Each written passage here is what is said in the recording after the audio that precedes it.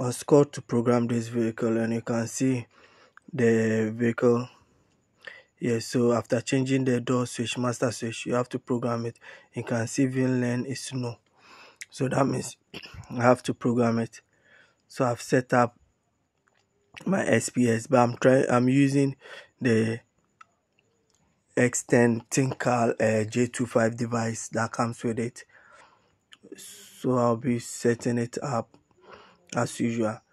So I'll select J25 plus, then continue. So when you install the software onto the machine, that's what comes. So I've installed it onto the system, and I have to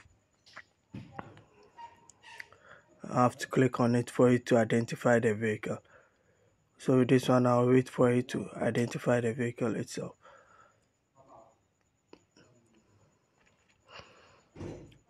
So with the thinkcar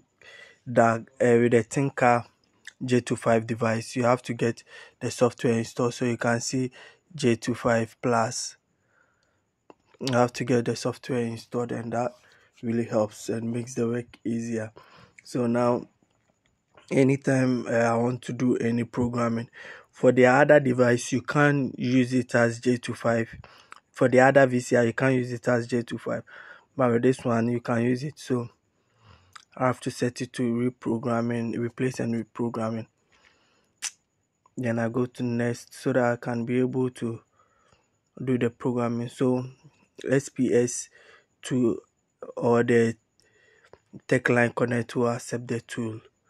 So select the driver door lock, then wait for the VIN. So with this one, I had an error because I didn't check. I bought the VIN. When I bought the VIN, the vehicle at that time I've already connected to the vehicle. So now I have to go to settings so that I can refresh it so that my subscription will come back, so that the system will see that I have a new subscription. I have an active subscription. So I'll go back and select the J25 device so that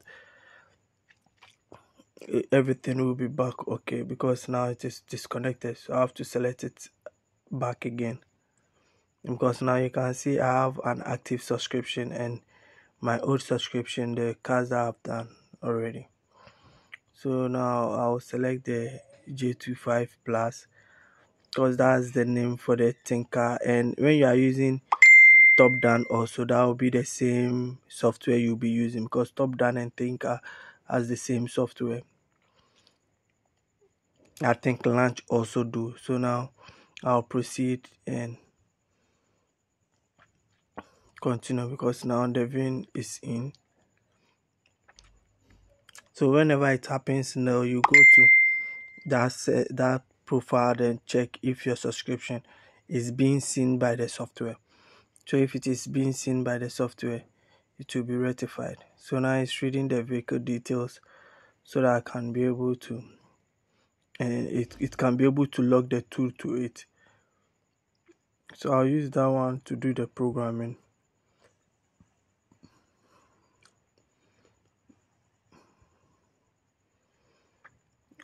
So one thing I like about this Tech Line Connect is the moment the software is being downloaded onto your laptop, anytime you go back, the software is still there. Maybe after 30 days, I think it clears the cache in the system. So with this one, I'll check and see if everything is okay, then go to next. So if you don't program the master door switch, your lock and unlock and your windows, the other ones will not work. It will be only the driver window side that will be working, the master switch, the rest will not be working. So I'll allow you to finish the downloading, then I'll wait for it to write into the VCI. So now this is where the communication between the VCI and the laptop comes in place. So if your internet even goes off, but your internet always have to stay on. If your internet even goes off or you lose connection, it will, if you have patience enough, it will still download onto the vehicle. So now it is writing onto the vehicle module. So I'll wait for it to finish, so that the lock, the moment is done, so that the lock cycle will start to work. I don't know why GM has so many modules to be programmed anytime you replace a unit on them. And it is almost done, and you can see this is the screen that you'll be having on your top down. So they have two softwares. So normally when you are downloading, you should download the J25 Plus software, which is blue. The moment you install it, it comes blue, but the red one, I tried it and it wasn't working. So with this one, I can use it with any software on my laptop. So let's say Odis, Toyota, Honda, Ford Scan, any software that requires J25 device to be used, you can use it. So now I'm done with the programming of the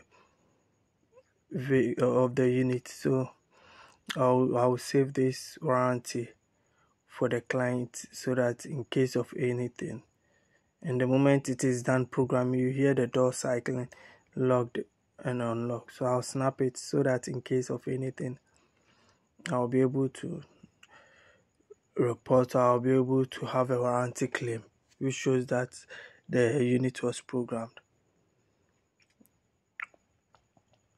So you can choose to save it as PDF, or you can even choose to take a snapshot of it from your Windows, then later maybe you present it as an evidence of you programming the vehicle.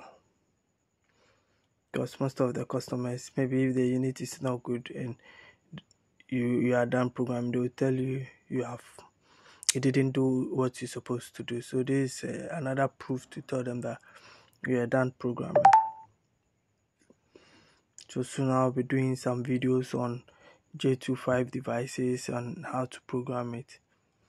Maybe when we start the online class, we'll be doing that. So with this one, I'll wait for it to clear the fault code in the module that I program. Then I'm done with the whole procedure. So you can see that I'm done with the whole procedure. So you can use the top-down device anytime you get it. So buying the S10 Pro, I have two functions. So now I have the J25 device.